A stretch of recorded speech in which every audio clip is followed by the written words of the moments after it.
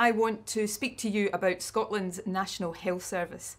Like so many of you, the COVID crisis has caused me to reflect on what I value most in life. It has also reinforced for me the fact that politics must be about making a positive difference to people's lives. That is all that really matters. Over the past year, I know you won't have agreed with every decision that I and the SNP government have taken. And we certainly haven't got every decision absolutely right. But we have given total commitment to the task of keeping Scotland as safe as possible, of saving lives, protecting health and safeguarding our NHS. And that remains my overriding duty. Getting us through this pandemic is my priority in all circumstances, including during this election campaign. Of course, that does not mean this election is in any way less important. In fact, given the times we are living in and the crucial nature of the choice before Scotland, the election could not be any more important. In just 4 weeks' time, the people of Scotland will decide who should be First Minister and which party should form the next government. In this election, I am asking you to re-elect me as First Minister. First and foremost, because strong and experienced leadership is vital for these serious times, both now and for the months and years ahead. And I'm asking you to re-elect an SNP government which has the seriousness of purpose to lead our country through crisis and drive forward our recovery. Indeed, what has become clear already during this election campaign is that the SNP is the only party with a serious and comprehensive plan for government and for our national recovery from COVID. It is a plan to build a fairer, more equal country, grounded in a sense of solidarity where we all look out for one another. We are the only party putting in the detailed thinking and the hard work needed to bring about a better future. At the very heart of our plan is the National Health Service. As First Minister, I do have a solemn duty to the people of Scotland to keep our country safe. But I also have a duty to protect our NHS and those who work in it, just as they have protected all of us. There are already 21,500 more people working in our NHS than when the SNP took office. Indeed, NHS staff numbers in Scotland are now at record levels. Patient satisfaction also continues to be high. Before the pandemic, we were making real progress with our 3-year £850 million plan to bring down waiting times. And Scotland's core A&E services were the best performing anywhere in the UK. In the last year, we've asked more of our NHS than ever before, and more than we could ever have expected. Nurses, paramedics, doctors, pharmacists, cleaners, porters, everyone who works in the health service have responded magnificently. It was essential to put our NHS on an emergency footing to cope with the virus. And of course, COVID is not yet over. Sadly, patients continue to be admitted to hospital and intensive care units. People tragically are still losing their lives. So we must not lower our guard. But as we see the incredible success of the vaccine programme, as well as the sacrifice of people across Scotland in suppressing case numbers, we can be more optimistic that better times now lie ahead. And that means it is now time to step up our efforts to get our NHS back to normal, to tackle the consequences of COVID for those who work in our health service and for those who rely on it for care and treatment. This will take time, investment and hard work, which is why it needs a solid plan. Next week, our manifesto will set out the levels of investment we intend to commit to our NHS and social care services over the next term of Parliament.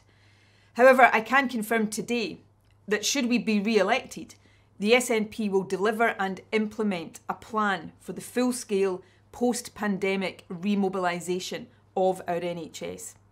Central to this plan will be a commitment to increase within the first year of the new Parliament inpatient, day case and outpatient treatment activity by 10% compared to pre-pandemic activity levels, and then to maintain that level for the rest of the term.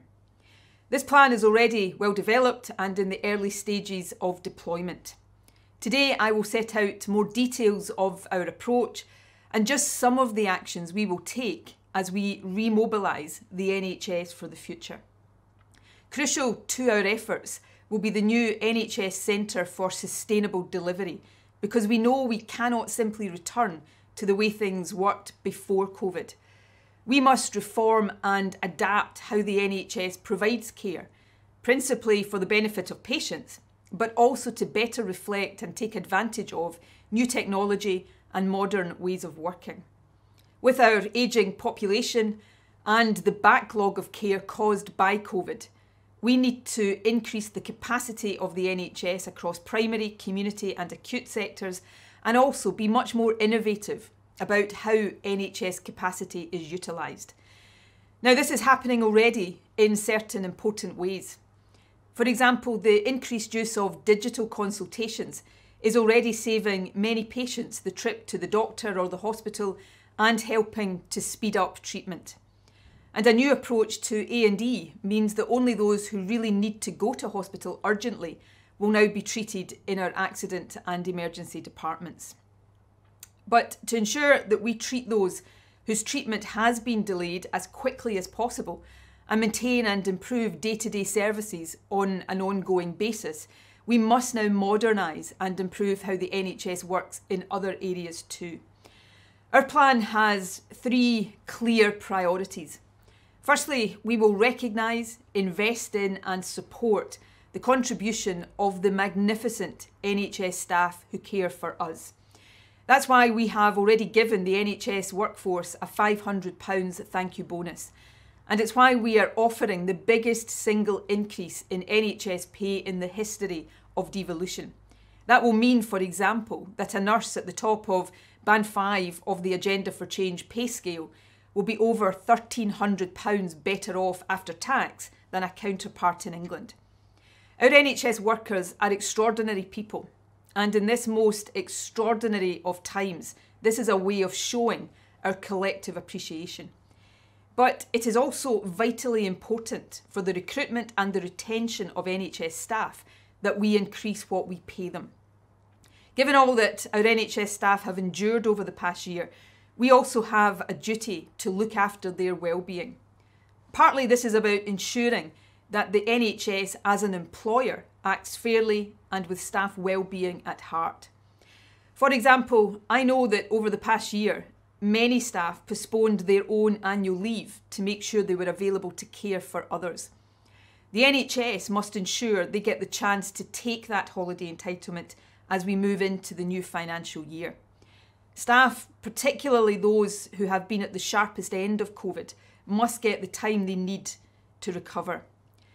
Secondly, our national NHS remobilisation plan will enable more people to get the right support closer to their own home.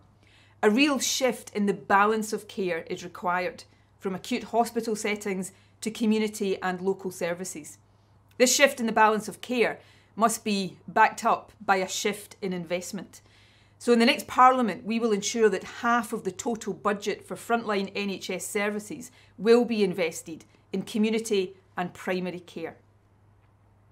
This will allow us, for example, to invest in more nurse-led community treatment in GP practices and other community settings, so that more people can be cared for much more conveniently and quickly. Just one example of many of the difference that can be made is in the treatment of glaucoma, an eye condition that can lead to loss of vision if it's not diagnosed and treated early. With people now living longer, this is a condition that increasing numbers of us will be diagnosed with in the years to come. With the right investments now, we estimate that in future, around 30,000 glaucoma patients could get the care they need in community settings rather than attending hospital as outpatients. Now, this is obviously better and more convenient for patients, but it will also free up hospital capacity. And that brings me to the third part of the NHS remobilisation plan, building new and maximising existing hospital capacity so that more patients can be treated more quickly. Our plan envisages that by 2025, an additional 1,500 staff will be recruited to work in the new national elective and diagnostic treatment centres that are being established across the country to carry out more planned operations. Like the fantastic Golden Jubilee Hospital in Clydebank, these elective centres will be dedicated to delivering planned care only, rather than the mix of emergency and planned treatment that is carried out in most of our existing hospitals. These centres will specialise in procedures like hip and knee replacements, cataract surgery, and diagnostic services like MRI scans. We have already expanded the original elective centre at the Golden Jubilee. A further 6 new elective centres are already in development, and we will also renew the Edinburgh Eye Pavilion. But today I can announce that in light of the backlog created by COVID, we will establish, if re-elected, 2 more elective treatment centres, one in Ayrshire and another in Cumbernauld. This will mean a national network of 10 elective and diagnostic centres across our country. This will significantly increase NHS capacity, but crucially, delivering elective care in this way will also reduce the chance of last-minute delays because treatment will not have to be paused for emergencies. This expansion of elective capacity will be vital, but of course it will take time for all of it to be fully operational. So to increase capacity in the meantime, while these projects are completed, we intend to invest in shorter-term capacity. We will utilise mobile operating theatre units at a number of NHS sites, and we will bring on stream underused theatre capacity in community and general hospitals so that they can treat more patients as day cases. One of the places where this will happen is East Lothian Community Hospital in Haddington. Now, having increased surgical capacity means we will need to increase the number of available intensive care beds, so we plan to expand our normal pre-COVID ICU capacity from 175 beds to at least 200. And lastly, in terms of the detail I am setting out today, we will invest in a new network of fast-track cancer diagnostic centres. The first 3 of these in Fife, Ayrshire and Arran and Dumfries and Galloway will be operational by the end of May. We will also significantly expand community mental health services. Investment in and reform of mental health services, especially for children and young people, was already a priority pre-pandemic. The stress and trauma of COVID, though, has made that even more necessary and urgent. The ambition we are setting out in the remobilisation plan is bold, but also achievable. It is a plan to recover from the pandemic, remobilise our NHS and tackle the treatment backlog, and put the NHS on a secure and sustainable footing for the long term. I believe that working with our NHS staff, local communities, patient groups and trade unions, we can make sure people get the treatment they need and that we can get Scotland's NHS not just back to where it was, but ready to serve the people of Scotland long into the future. These are the SNP's plans. We can, of course, only put these into practice if we are re-elected to government. So I'm asking you at this election not to take any chances with our National Health Service. We have the track record, the experience, and an unwavering and absolute commitment to a publicly owned National Health Service that delivers care free at the point of use. The last year has taught us never to take the NHS for granted. We need to value it, invest in it, and protect it with everything we've got. Of course, in all this, it's important to remember that if it wasn't for our own Scottish Parliament, the Tories would right now be running the NHS in Scotland. That means our health service would have been subject to the same creeping privatisation we've seen south of the border. The powers of the Scottish Parliament, though, just like the NHS, have to be protected. Ever since the Brexit vote, Westminster has been looking to take powers away from Holyrood. They've recently passed a new law which gives Tory ministers the right to subject healthcare services in Scotland to what they call market access principles. And the law leaves the Scottish Parliament powerless to stop them. Boris Johnson's government is taking Scotland in the wrong direction, and if we don't stop them, our NHS will not be exempt. The hard Brexit they have imposed on us will squeeze the economy and the money available for public services like the NHS. The Tories' hostile immigration policy will make it harder to recruit staff, particularly for social care. A post-Brexit trade deal with the US could see the NHS pay more to American drugs companies, reducing the budget for patient care here. And the Tories have even stripped from their trade bill a clause that would have prevented any post-Brexit deals from undermining a comprehensive, publicly funded health service free at the point of delivery. These Westminster decisions will have a real impact on Scotland, and taken together, they should raise a concern for the future of our NHS. For that reason, and indeed many others, I believe people in Scotland should have the choice of independence, though of course only when the COVID crisis is over.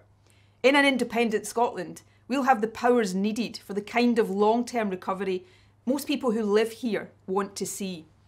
We will have more powers over social security to build a fairer, more equal country for everyone. Powers over spending so we can stop wasting billions of pounds on nuclear weapons. Powers over the economy so we can put jobs first. And in an independent Scotland, we will have greater ability to protect our precious National Health Service.